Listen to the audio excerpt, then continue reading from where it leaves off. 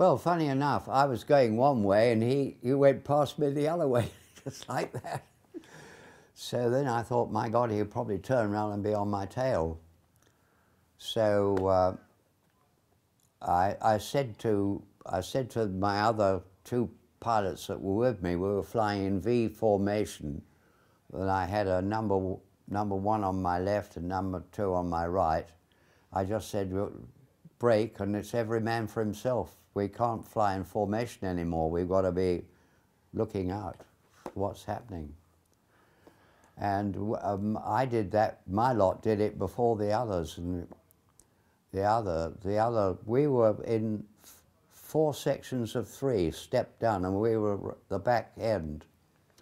So I told my lot to every man for himself, but the others were a bit slow to doing it.